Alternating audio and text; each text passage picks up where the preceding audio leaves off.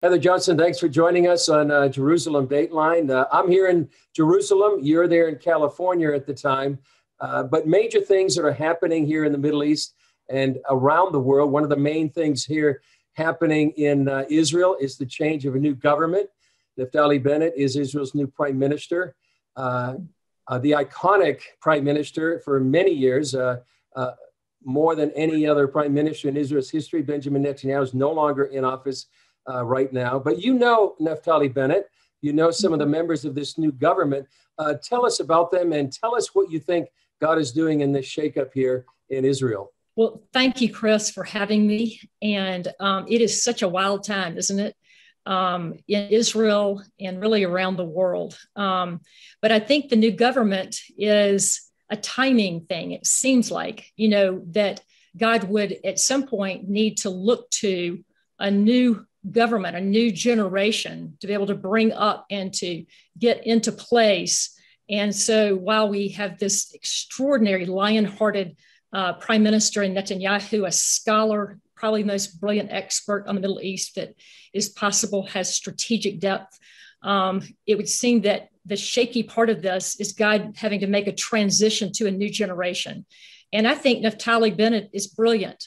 He is not just brilliant in business, where he sold two of his businesses for 135 million, 150 million in his 30s, but he has had a real penchant to be in the political realm since he's been in his 30s. And so he had a great mentor in Mayor Ron Nachman, who was the leading mayor of Samaria. He understands the dynamics of Judea and Samaria, the West Bank, and he's a little bit of a step to the right of Prime Minister Netanyahu and his conservative views and even his values.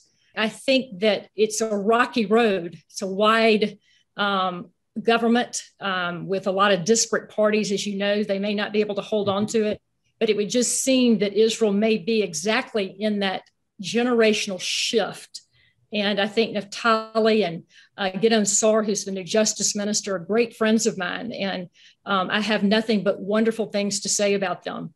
They've got a ways to go in getting a strategic depth view of the world and the Middle East and all of those things, but I believe they'll get there. One of the other major things that are happening here in the Middle East is what they call the Abraham Accords, signed at the end of last year.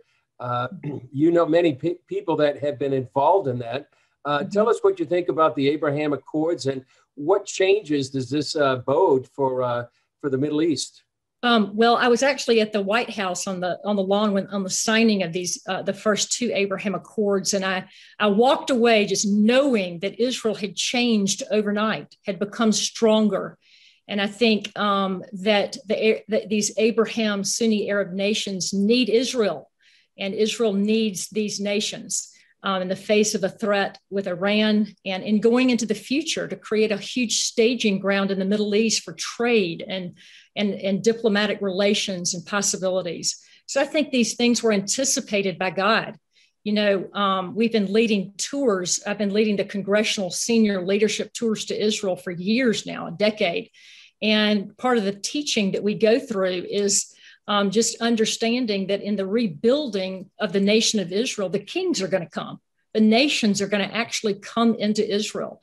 They're going to be foster fathers. They're going to be nursing mothers. They're going to play a role. They're going to seek trade.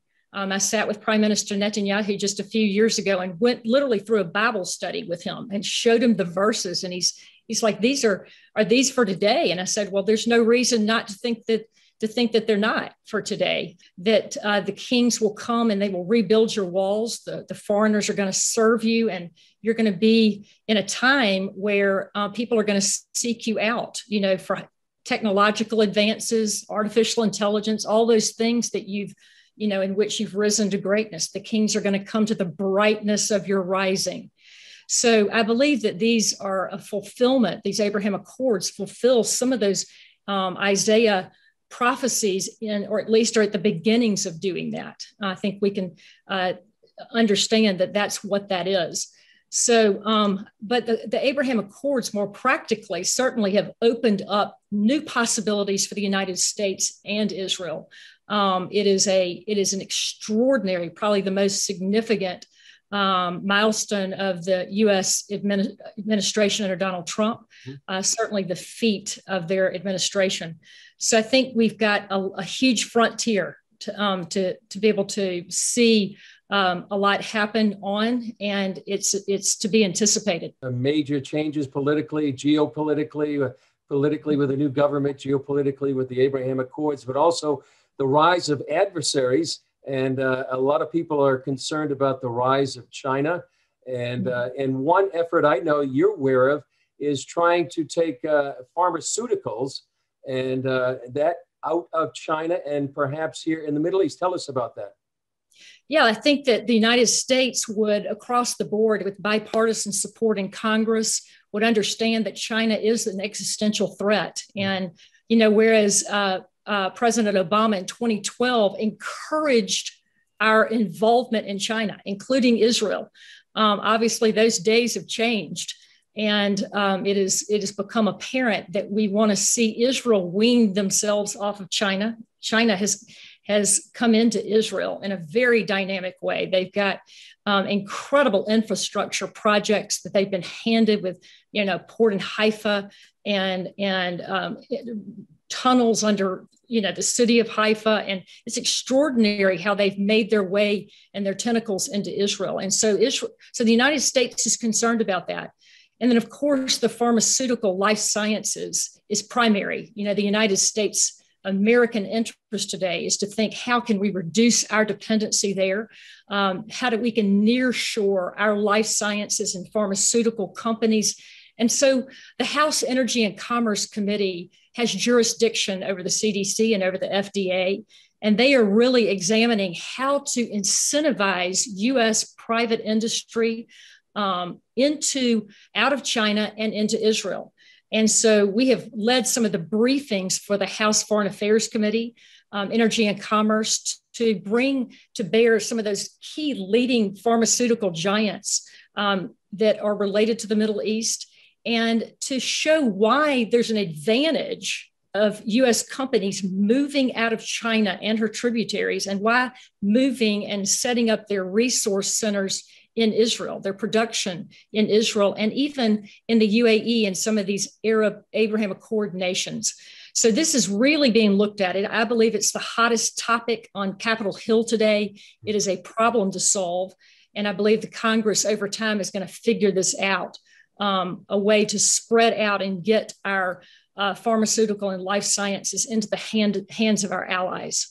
Yeah, and that was brought to importance so much during the coronavirus pandemic, when many of those pharmaceuticals actually came from China.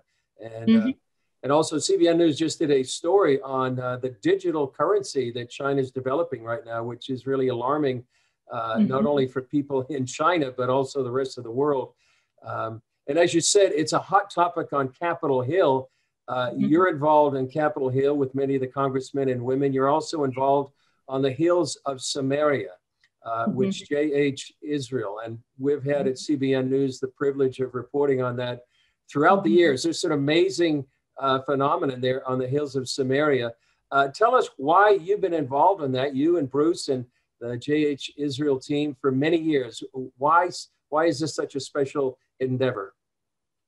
Well, I think that we have always had our eyes on what is it that God is doing? Where is he working inside the nation of Israel? When we first had that call 23 years ago to try to find how can we be relevant and find our place there to do what would be helpful. And so we kind of stumbled around, but what we began to really understand that as was prophesied by Ezekiel, particularly chapter 36, there's a real chronological process, almost like Ezekiel 36 is a microcosm of biblical prophecies, but it follows a real succession. And I think that one of the prophecies that we really believed was up and coming 20 years ago would be that if God's going to rebuild the cities and reestablish Samaria, then he's going to also fulfill that big blanket promise that I'm going to take out the heart of stone out of this nation. I'm going to give them a heart of flesh and put a new spirit where they're going to be able to come and find me in a personal way. And I think that was where we set sail to build the National Leadership Center as a staging ground in Samaria. And follow up to that, Jeremiah 31 prophesies that during those days of Israel's restoration, he's going to send the Gentiles, the Nazarene, to the mountains of Samaria. And they're going to say to Israel, come, let's go up to the Lord our God. Well, what in the world was what was Jeremiah seeing back in captivity, but Gentiles showing up in Samaria with a keen interest to validate Israel's identity, to be able to come in and play a major role in seeing that untenable secularism move out, and let's go up to the Lord our God. So that's what we've done. We've built a national leadership as the staging ground. We've had 85,000 young people go through the training there. If you can imagine coming into Samaria on buses to go through leadership training in discovering their life's purpose, how to relate to God, how to understand themselves and be able to relate to the other, which is really essentially what leadership is. So we are now working in the schools of Israel. What I would say is that we have watched in the last 10 years, Chris, a major sea change in the culture of Israel. The Ministry of Education is playing that dominant role in educating all the children of Israel. Every family is involved there. That's where the sea change is taking place. To lose your story, your biblical story, is to lose your identity. To be a stranger to God is to be a stranger to yourself. And there's that realization from the top of the country all the way down to the municipality level that Israel has to have a keen, deep understanding of who they really are in order to be a light to the nations, in order to be able to have this next generation really flourish inside the state of Israel. It's just like rediscovering their roots. What impact do you see that happening on many of the thousands of Israelis that come to JH Israel? Well, they're coming to the National Leadership Center. JH Israel supports that National Leadership Center. We've helped write content with the Ministry of Education and all of that. We've played an underpinning of support. But the National Leadership Center is playing that role where when people show up, they're encountering the presence of God. They're climbing on ropes courses. They're going through a real tactical process, almost like an IDF type experience, but they're reflecting on the life of King David, Joshua, Caleb, kind of your major leaders out of the Bible. And they're putting themselves in their shoes. They're saying, how did this person relate to God? How did they really come to know who they were? And then how did they relate to larger Israel? And so they're actually going through a personal process of transformation. A lot of healing takes place there. As you open the Bible for the very first time in your life and start to read it, it's powerful. You know, the sword of God, the Bible is like a sword. It goes in sort of like an axe for the frozen sea within you. And it has played that role in the National Leadership Center. Wow. Well, as I said, I've seen it in action. It's an amazing place. So you've written curriculum for that. You've also written a book called Uncommon Favor, The Intentional Life of a Disciple. Tell us why you wrote this book. Well, I wrote it because I think we've been in a journey for the last 23 years that has been nothing short of miraculous. I think that what we came into Israel to do is to serve, to play a hidden role, to find where we could be relevant and support to what was going on. We have had the opportunity to be able to watch and even play a role in helping facilitate some of these unfolding prophecies. We've been right in the middle of it. And so I just wanted to give an eyewitness account to some of those things. So the book is a narrative, but it also, in the process of calling each person to a personal review of what it really means to be a disciple of Jesus, it harkens back to that first century rabbi-talmid relationship, the talmid being the disciple under a rabbi, what it really meant. What did Jesus really mean by becoming a disciple of his? And then it sort of leads you through a process into some personal decisions about who you want to become. And Chris, I wrote it in the middle of COVID-19. We couldn't be in a more chaotic, convulsing world where there's been great loss in people's private life. There's a loss of identity. There's grief, there's loss of life. There's been a great sense of ambiguity in relationships. People have been forced into technology to try to have relationships. So this book comes at a good time to review identity, personal identity, and to make some personal decisions. I wrote it also because I believe a disciple is one who is hooked into the larger purposes of God. Mm. They're involved in that which is transforming society.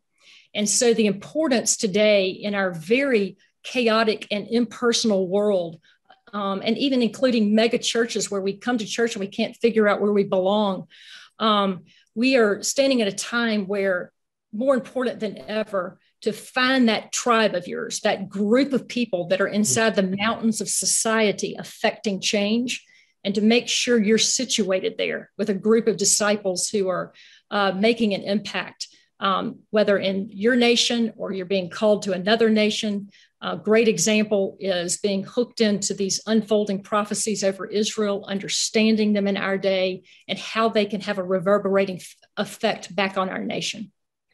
Well, you've certainly been involved in many of these prophetic unfoldings here in Israel and the U.S. As a disciple. Heather, give us a 30,000-foot view of where you think the U.S. is, Israel, and the world in large. Mm-hmm. Well, I think that it feels, if you look at it, Chris, it feels like we are barreling toward the last days, doesn't it? I've always taken a very conservative view of that, because being inside the unfolding prophecies of Israel, you see how long it takes just for one thing to happen, and that you can't speak conclusively that it already did happen.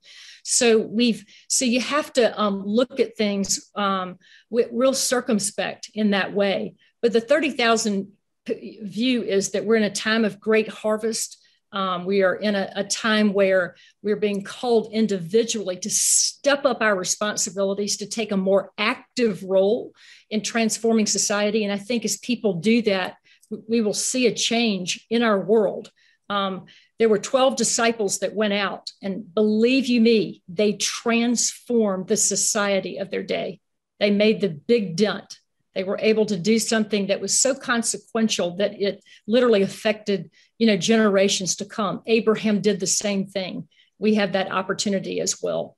U.S.-Israel relations, I think, is strong. Even with a new administration there, we have got a strong Congress relating to Israel.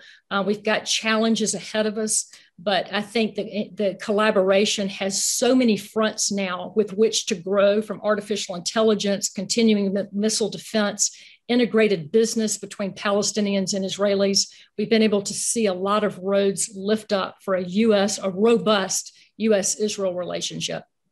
Yeah, speaking of the U.S.-Israel relationship, you have a tour coming up for congressmen and women here in Israel and up to the hills of Samaria. Tell us about that visit, and why is this relationship so important?